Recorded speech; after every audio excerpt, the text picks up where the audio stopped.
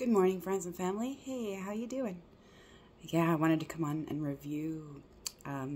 There's a lot that's happened, and I processed a lot, and it's been so amazing, really. Just coming back, expressing some things, really having a hard time with some of the things that are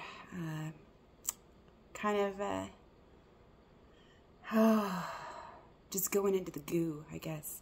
Like as the butterfly goes into the chrysalis or the cocoon, or the caterpillar goes into the chrysalis and turns itself into goo. So it's a lot of that. It's yeah, the ooh and the ew and the woo and the goo. So yeah, the ooh, the ew, the woo and the goo. Yeah, just like just dissolving and it's just such a weird process, like just dissolving into this goo, and then all the impurities and everything are just, yeah,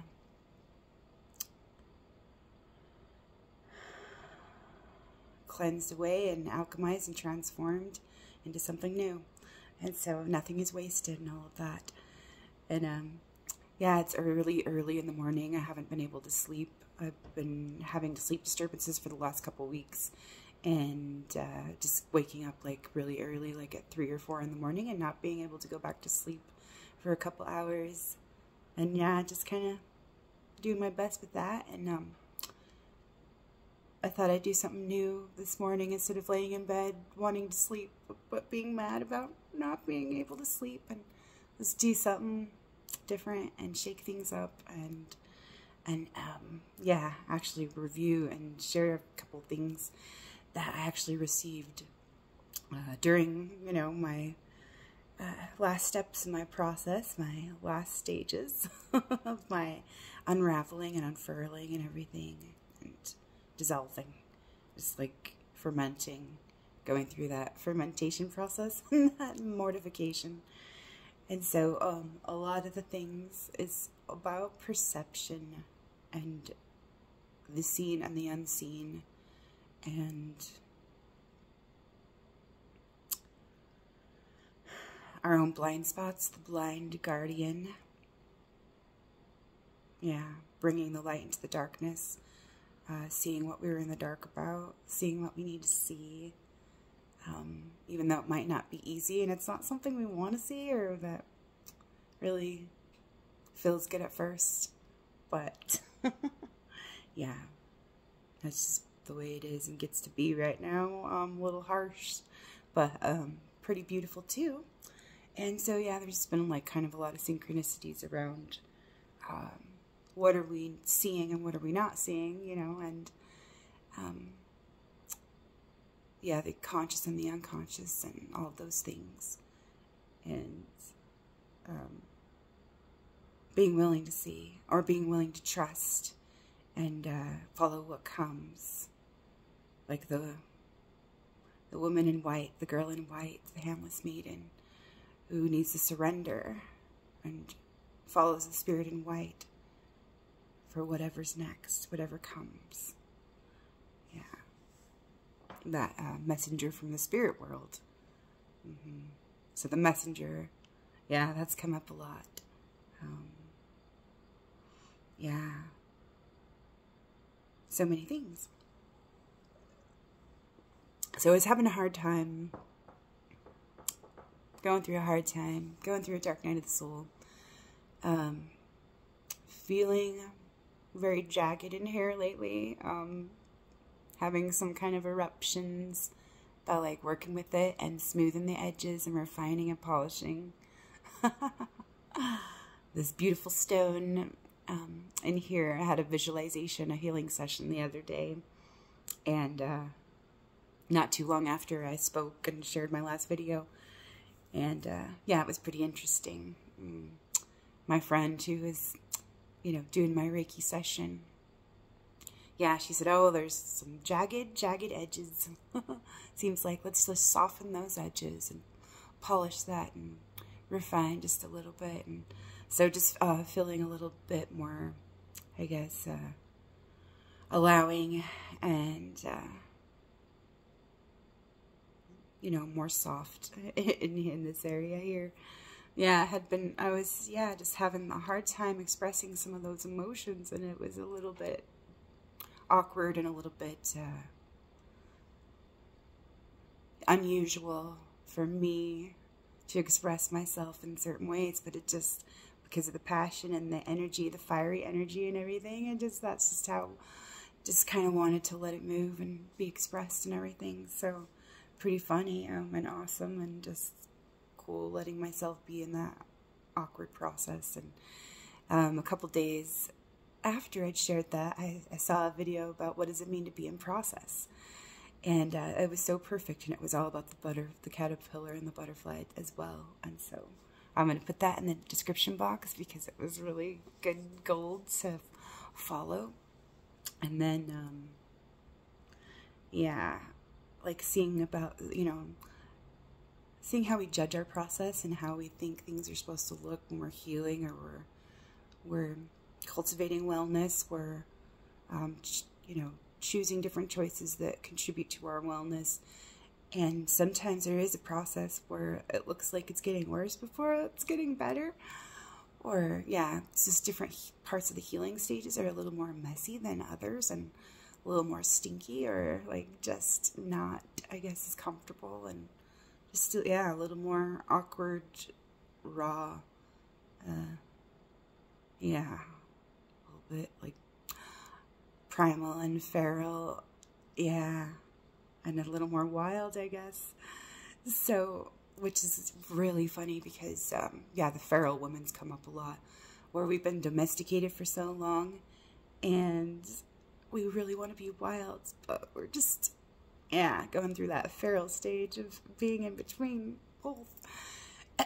And, that was a little bit of, embarrassing.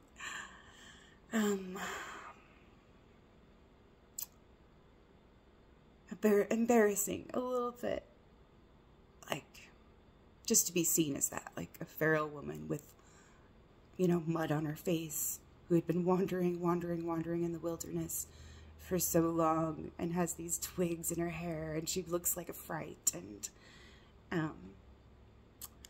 she comes into this orchard, into this king's orchard, and because she's following the spirit in white, and the king and his magician, they see these two, like, really ethereal, kind of otherworldly looking figures, these two women in their orchard.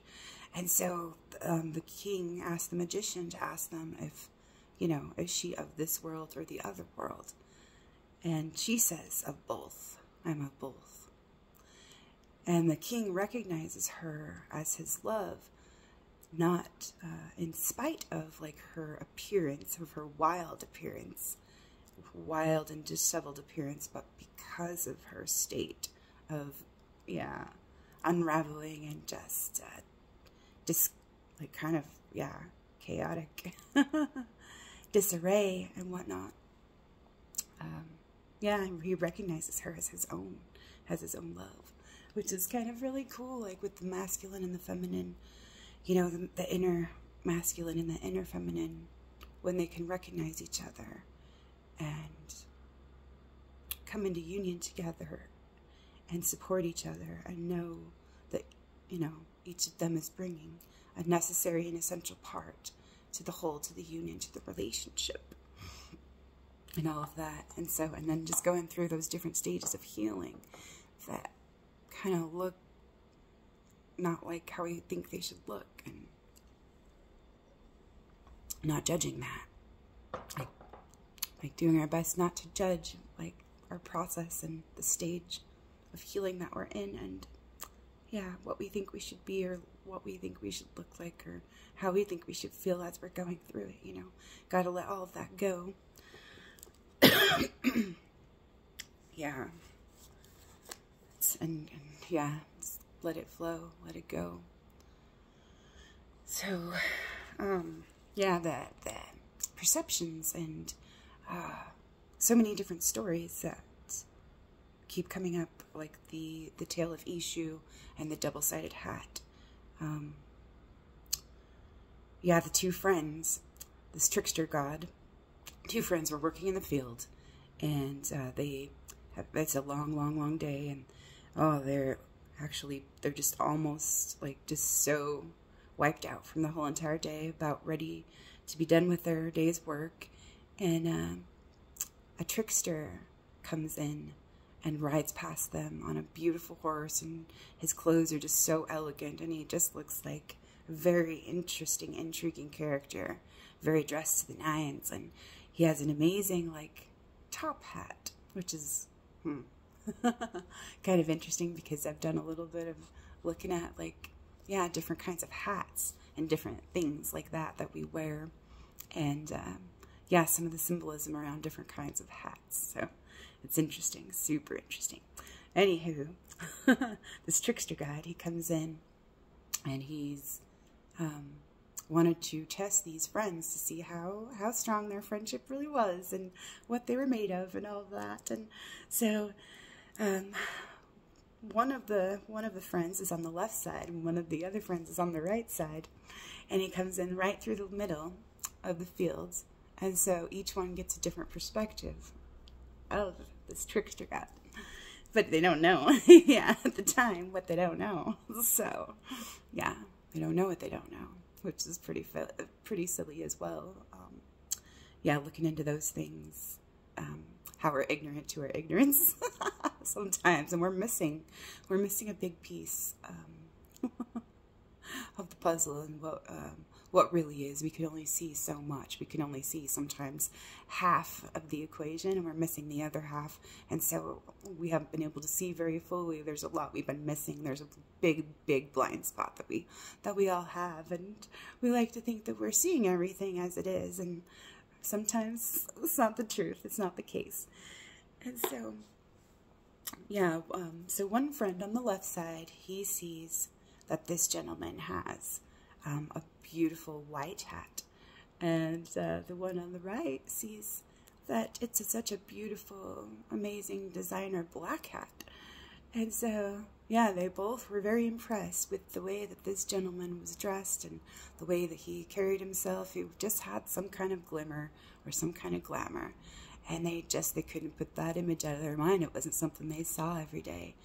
So yeah, they went to go hang out and sit on the porch and enjoy some beverages, and yeah, relax after the long day of work.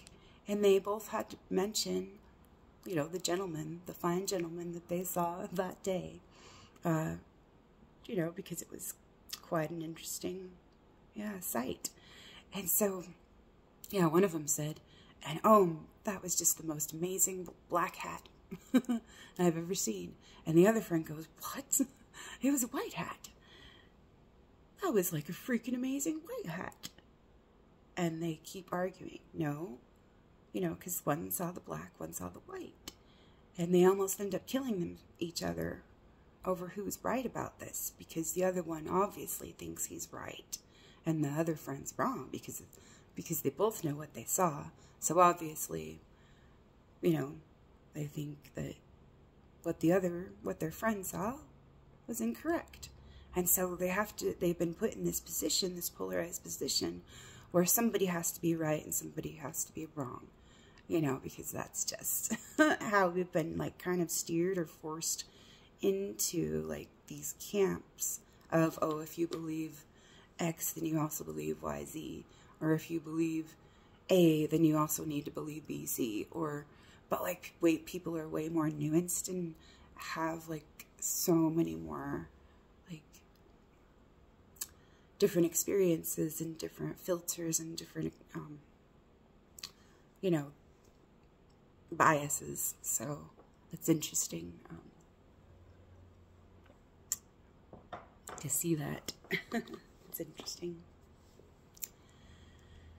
So we've been kind of stuck in that persecutor place where we want the other person to change their mind and to see that we're right. We've been right all along. They just need to stop being so stubborn and accept it and accept the truth, or they're the asshole, you know. You got to see it my way. You got to see it my way. I'm the one that's right. You're the one that's wrong, you know, kind of a thing. Like, somebody has to be And what if they're both right, but they're both wrong at the same time? And so it's just so funny, like just looking at that story about how we get so angry at each other and we're really friends and we forget, you know, the truth of our relationships, and that everybody sees things differently. Everybody's shown different things depending on what they already believe, or we perceive different things depending on our own biases. We like to make it fit into our own, our own story and our own, experience. So we sometimes do, miss a whole lot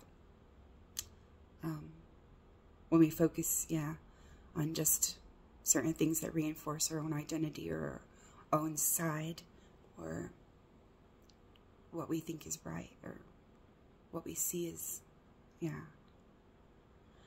being presented to us. It's so funny, just kind of looking at that and paralleling that to how I felt about how some of my loved ones and my family members, how they see and what they're being shown, what they're being presented, what they're, agreeing to, or what they think they know, or like just understanding, though, because I've seen that. I mean, I've been on that side of the fence. So I understand, and I have room for them to have their perceptions, and I know what they're being shown, and I know what they're being presented, but I don't know how they're really interpreting it. Like, totally, I don't. That's what I'm missing. I don't know their nuances. I don't know, like, different things, because we haven't been able to talk about things, because it's, like, so triggering where,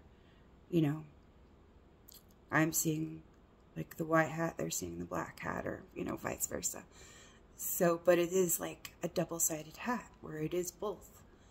Yeah. One is black and one is white. One side is black and one side is white. And so just because, we're just kind of polarized on one side doesn't mean that it's not a whole hat that has both sides to it, And so if we can realize that and see more into that, I think that would help a lot. So with that magic hat. And so, the friends, they almost end up killing each other, and all these other neighbors get involved trying to break up their fight, and they're just like, what could have happened? Because these were the bestest friends for like decades and decades and decades, and all of a sudden, like, this one thing that they don't agree on, like, makes them want to kill each other. It's just like,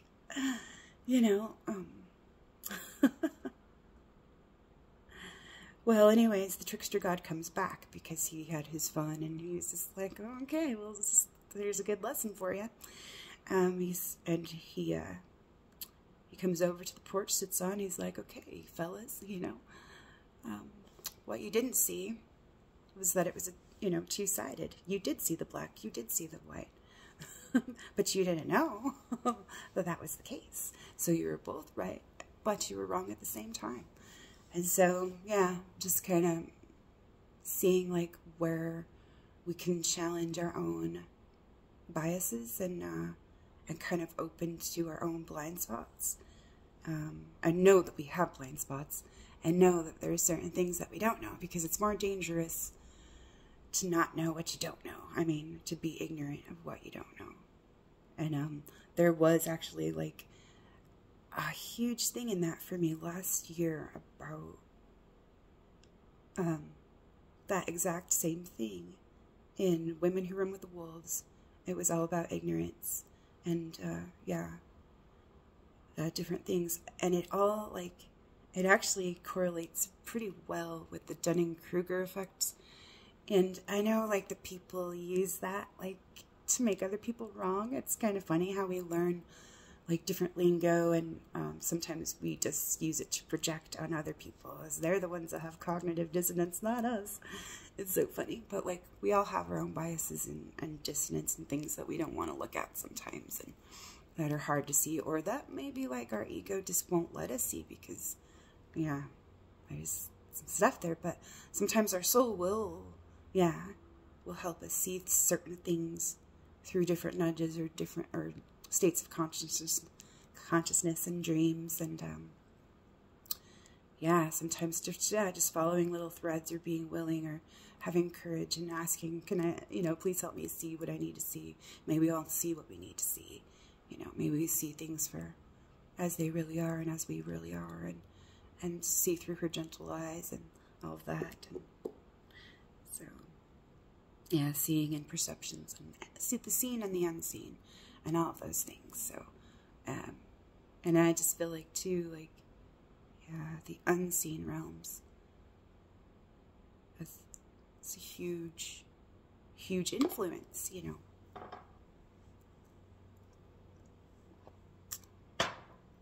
Yeah, we can empower ourselves more if we're able to see some of those, or be aware, or feel our way through some of those things. And so, yeah. So owl, obviously, the totem owl is coming up a lot, and so cute. Here's a Winnie the Pooh owl, just like drew on the fly for my little granddaughter, because she loves all the Winnie the Pooh characters, and she really, really, really, really loves Owl for some reason. That's like one of her favorites, and so it's super cute. And yeah, so I picked up my Medicine Cards book by Jamie Sams and David Carson like a couple days ago, because Owl just kept coming up, Owl, Owl, Owl. And yeah, I read through that, and I just wrote a little bit about it. But it is being able to see through deception, and being able to see in the dark, and Owl is like that totem of wisdom. And yeah, Athena, the goddess of wisdom, had an owl on her shoulder that would help her because she had a blind side, but it helped her overcome her blind side so that she could know and speak the whole truth rather than half a truth. So I thought that was super interesting to see that. And let me just see if there's anything I want to include in that for Owl. So it's associated with clairvoyance, astral projection, magic, both black and white. Owl is called night eagle on several medicine wheels used by Amerindian teachers. Traditionally, Owl sits in the east, the place of illumination. Since time immemorial, humanity has been afraid of the night, the dark, and the unseen, waiting fearfully for the first crack of morning light. Conversely, night is Owl's friend. And so Owl hunts at night. It can see in the dark, can accurately pinpoint and identify any sound. This gives it a great advantage. And so they're night hunters, and their feathers are silent. Some native people call them deceiver feathers, because you cannot hear Owl when it flies. But yeah, the prey definitely knows when it strikes, because the beak and the talons are so razor sharp. So it is silent and deadly. But Owl is oftentimes the medicine of sorcerers and witches. And yeah, if Owl is your medicine, you'll be drawn to magical practices and perhaps explore like the dark arts, which, yeah, that could be interpreted several ways. You should resist any temptation to practice black magic or any art that takes energy away from another person or being. Definitely and for sure. That's, yeah, want to honor and respect and the sacred and other people's autonomy and our own sovereignty, and not participate in violations, So if you have any owl medicine, these night birds will have a tendency to collect around you even in the daytime because they recognize a kinship with you. And so owl is a symbol for wisdom. Owl can see that which cannot. This is because owl can see that which others cannot. Yeah.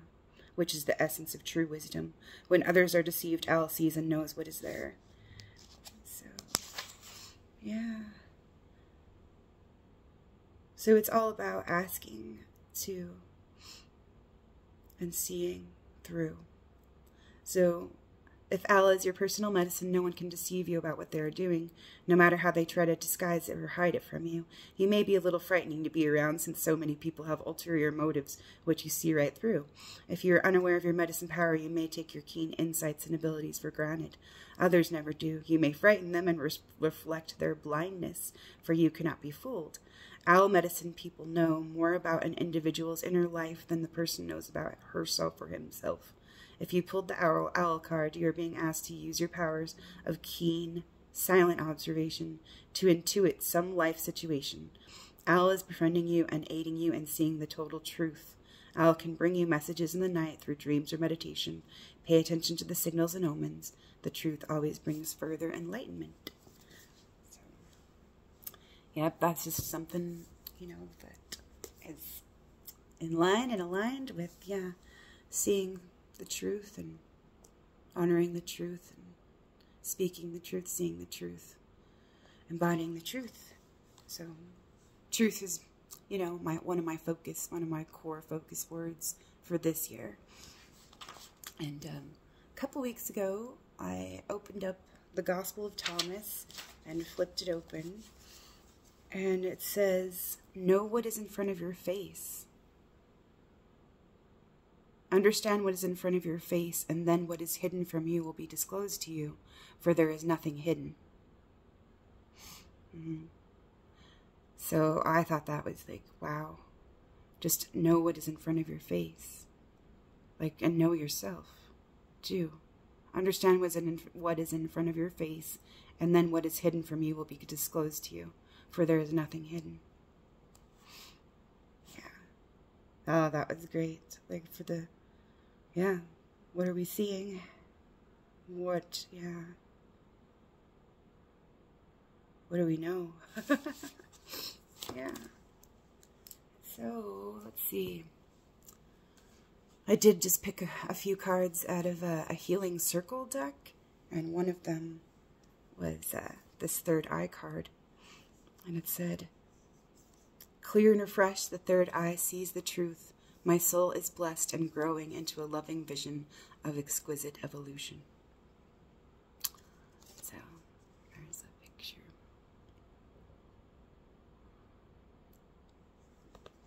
And that is a Sacred Healing deck by Alana Fairchild, I think. One of my friends, sent it to me. And it's been a while since I pulled any cards or anything like that, so I just thought, oh, that'll be fun to do that. So I was only going to pick like 2, but there's a couple more that wanted to come out of there. And so, so the third eye, just growing into a loving vision. Yeah, my soul is blessed and growing into a loving vision. So my true vision. Yeah, my true vision. May I purify and cleanse and open and welcome in and expand into my true vision rather than my false image. So, putting more love and energy into the vision rather than the image. Yeah. And I feel like maybe that has to do, the vision has to do with the seen and the unseen, and the image only has to do with, maybe what we want other people to see. I don't know. Maybe there's some more deep looking into that. Yeah. So it might be fun to see. Appreciating my soul and progress creates confidence and excitement to embrace new challenges and expand my spiritual horizons. Yeah, and my perspectives. And then I ground my energy, creating a safe, secure, and loving reality with the universe as my ally. I ground my energy, creating a safe, secure, and loving reality with the universe as my ally. The wild grace of the unpredictable reveals new directions that I trust and recognize as the way for happiness and divine fruition. The wild grace of the unpredictable reveals new directions that I trust and recognize as the way for happiness and divine fruition. And then the last one. Savoring life with gratitude gives rise to a crescendo of loving consciousness, shifting paradigms and opening new creative pathways. Savoring life with gratitude gives rise to a crescendo of loving consciousness, shifting paradigms, and opening new creative pathways. So yeah, so those are the good messages, definitely to remind me, yeah, gratitude and trust, and like letting it like be unknown and letting it be revealed, and just trusting and opening and appreciating and grounding, and yeah, opening to that vision and all of that. So yeah, let's see.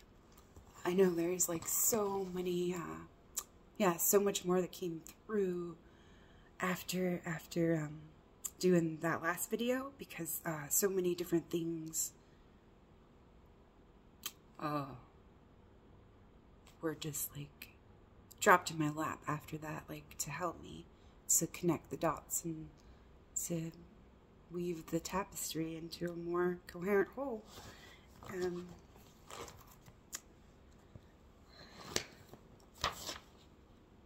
Oh yeah, it's about growing pains too. Growing pains. Sometimes it doesn't feel good being in the goo, but yeah, just letting go and trusting and being true, and yeah, letting go. Growing pains and letting go. Yeah, so many different synchronicities with astrology, like so many amazing things, really. It's so cool to see personal revolution and revelation, and reversals and breakthroughs. Yeah, a lot of stuff. Disruptions, eruptions, challenges, conflicts, and breakthroughs. So, oh, it was super interesting. A couple months ago, I had written an email to my dad just because I felt like there was, just some stuff on my chest that I was really, really grieving, and I just wanted him, like, I wanted to invite him to have a more authentic relationship and maybe develop and cultivate some intimacy, since I feel like, yeah, there's a lot of love that we do share, but sometimes it's just like there's a huge ass elephant in the room and we can't really connect in certain ways, in intimate ways that I would like to. And so I just felt like I'm just going to share some stuff with him, because I really need him to see and hear like some of this stuff, but I don't know how he's going to receive it or interpret it either. But that's not my, you know, I sat on it. I took a lot of time. It took me like a month or so, like, to just kind of sit with, be with, and then I finally did decide to send it, and it was really healing for me, and I could actually see a lot of what I needed and what I could be responsible for, and what I could take accountability for, and the things I needed for me. I can't expect someone else to resolve anything for me, but it is nice, like, when two people come together, when they're in a relationship, and they can come to a resolution together and cooperate, and for the integrity of the whole. And it's really been interesting watching Heidi Preeb's videos, because those are so affirming. She's so gifted and like really blessed at, in certain wisdom and her techniques and everything. She brings it down to earth. It's so easy to understand. She's very articulate, and it's been grounded, and like, yeah, it's been such a delight and super helpful to have a teacher who lays it out, different things, and is very like in integrity within herself. And you could tell she's done the shadow work and everything. So I have super appreciated like looking at that, especially around like avoidant attachment styles. Like the fearful avoidant, the anxious avoidant, and like, yeah, and the dismissive avoidant, and those kinds of things, the scapegoat and the golden child, those sort of things would definitely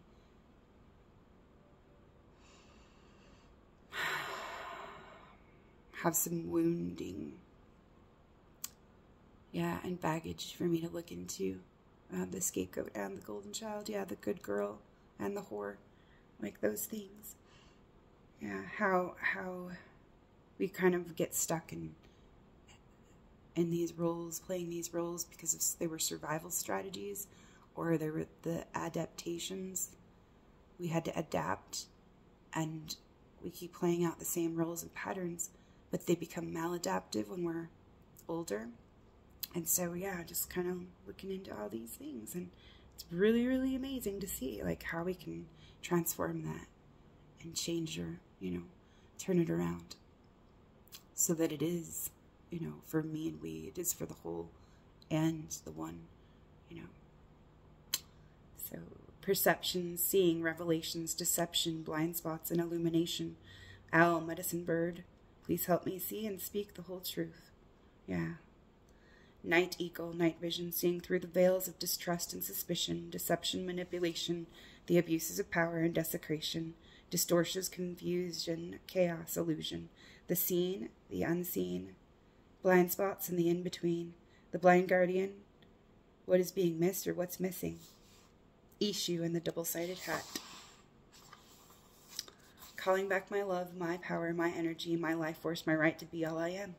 Let's focus on I am, rather than I am not, or I have. I choose joy, I choose peace, I choose self-love, self-respect, and self-mastery. I choose honor, I choose forgiveness, I choose freedom, I choose sovereignty, I choose love, I choose gratitude. I choose all this for all of me.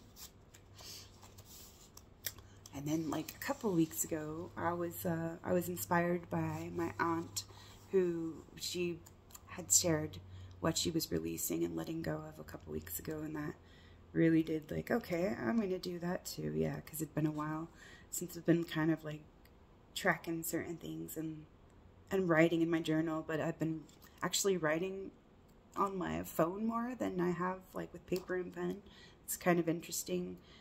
I kind of slowed down with my writing because it had been having, like, some kind of tennis elbow or some kind of weird stuff, and so just kind of, yeah, kind of let that very important practice kind of just drop for a couple months, and I could tell how much of a difference it makes when I pick it back up, and it helps me process and sort through things way easier. Yeah, so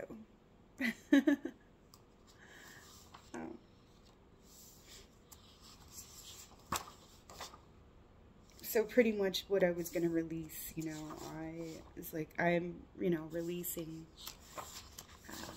the self-hatred, the self-loathing, these judgments, these expectations, like, and some of these old dreams as well. Like, they're not meant for me.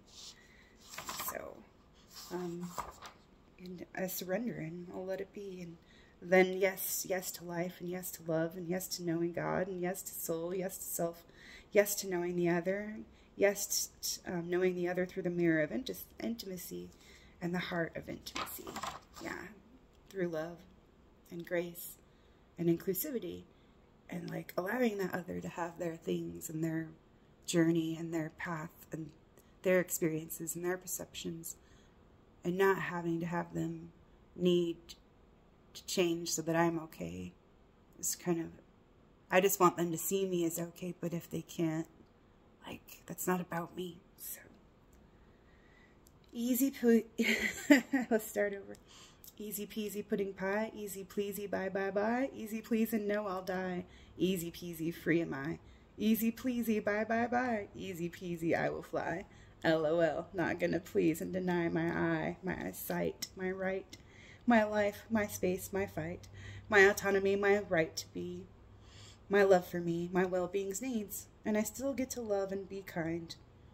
Yeah, bestest ever, really all around, to stop avoiding honest conflicts and discomfort.